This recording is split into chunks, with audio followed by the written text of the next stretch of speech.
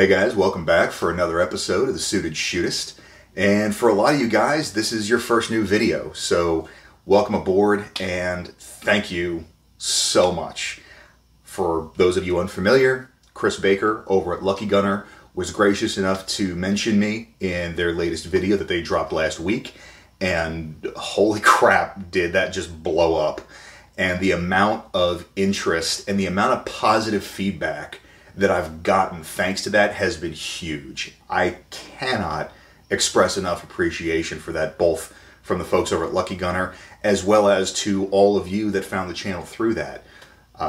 So, you know, again, I really appreciate all of that. If there are any questions that all of y'all have, please, by all means, throw them down in the comments, because that's why I'm here, is to help people navigate this whole process. Also, plus side, this allows me to finally make good on my 1,000 subscriber giveaway. Pulled all of the publicly available subscribers, ran them through a spreadsheet, did the random number thing, and Brian Snow, congratulations. You are the winner of this little swag pack.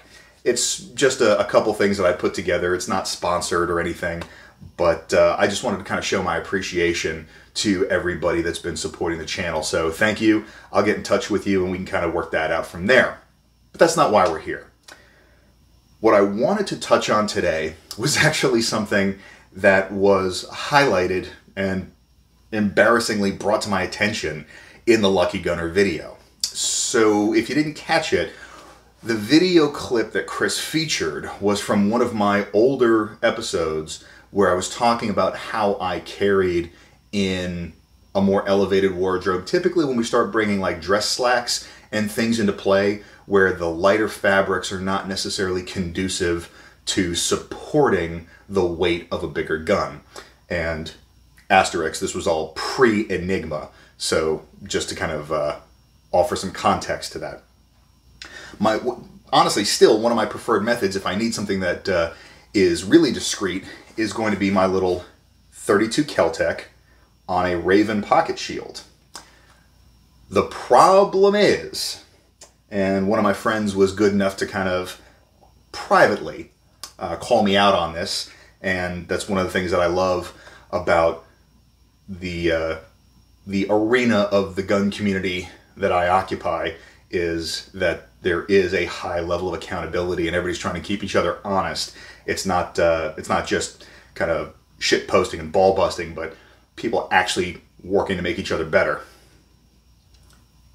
When I was reholstering, I was literally just cupping the bottom of this pocket shield to the point where I was driving the muzzle of the gun towards my palm, which is just stupid.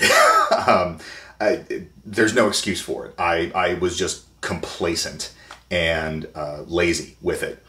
So what I'm doing is basically publishing a correction, because when it comes to a less structured holster configuration like this, how you reholster it is critically important. And that's just what I want to touch on. I'm also going to give you kind of a closer look at how I have this set up, because a few of y'all had questions on that. When the gun comes out of the pocket shield, the mouth of it stays open enough that there's not really a need to kind of squish it open.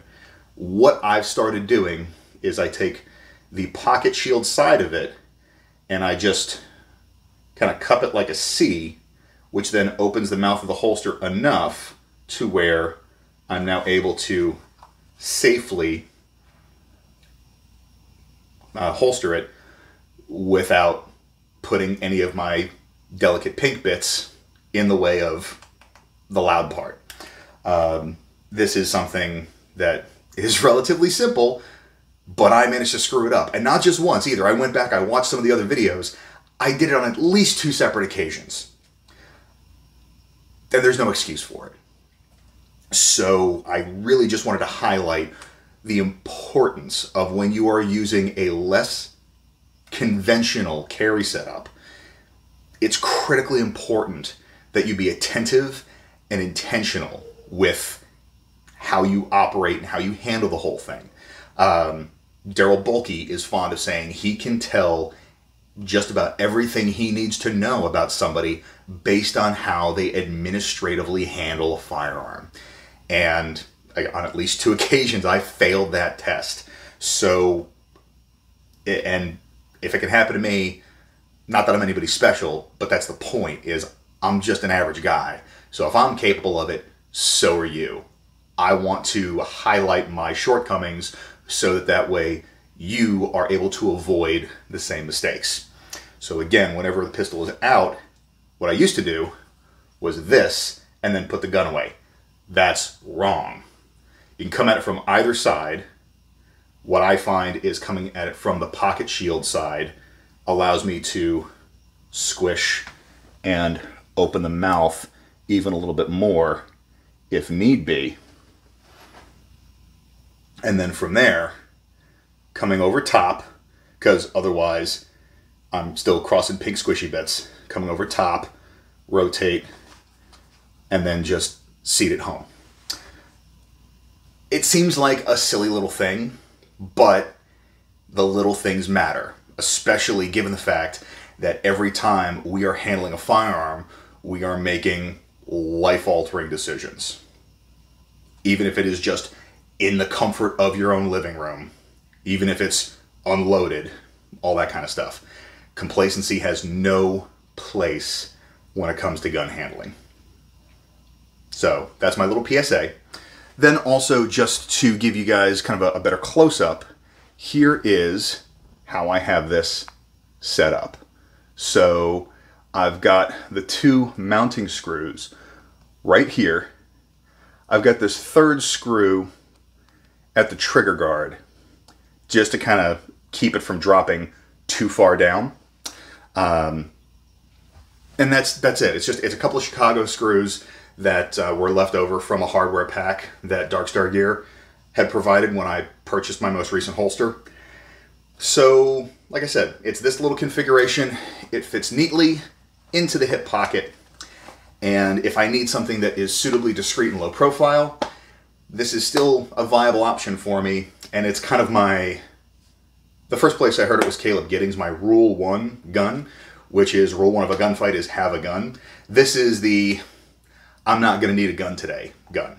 So welcome aboard to everybody that has recently subscribed. I used to say, I hope you found this useful, but you know what? If you're watching these, you're getting something out of it, so I'm going to stop doing that. If you haven't already, we do have a lot of really good in-depth discussion on a lot of these topics in the Bespoke Solutions Facebook group. The link of that is going to be in the description of the video. And also, again, thank you guys for all the comments and all the questions. What I want to do is, especially since we've got so many new arrivals to the channel, is I'd like to consolidate and kind of do a slightly more formal Q&A. So if you head over to my Instagram, I'm going to have a post up there, and I'd like that to be the repository of any specific questions that you have that you'd like me to address in that comment section. And that way it's something that I can quickly reference when I start putting that together for a future video. I'll include a link to that down below as well. And until then, everybody have a great week, stay safe, and stay sharp.